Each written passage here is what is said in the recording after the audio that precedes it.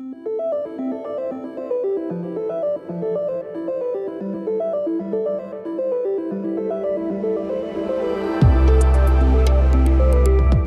Great Barrier Reef is under threat from climate change.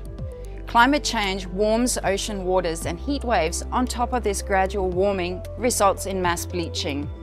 Mass bleaching significantly impacts coral health and can result in mortality if intense or prolonged. Reef restoration and adaptation are proposed tools to help corals adapt and respond to climate change. Here at the Australian Institute of Marine Science, we're addressing critical knowledge gaps to understand how corals are responding to temperature stress. The first step in our research program is to understand how corals vary in their temperature tolerance and how this plays out across the reef and in the context of rates of warming and the heat anomalies that we're experiencing. Once we understand the mechanisms that underpin heat tolerance, we can work on enhancing this trait from generation to generation.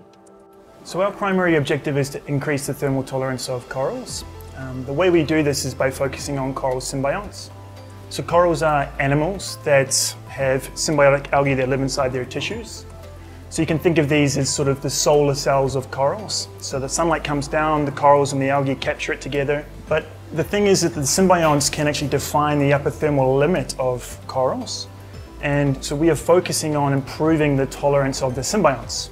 So we can grow the symbionts in the lab, we grow them for many years at elevated temperatures, and we supply those symbionts back to the coral.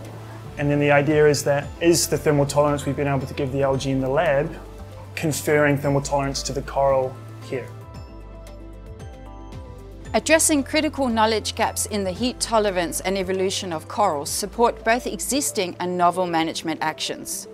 This will help protect and enhance the recovery and adaptation of reefs to the impacts of climate change.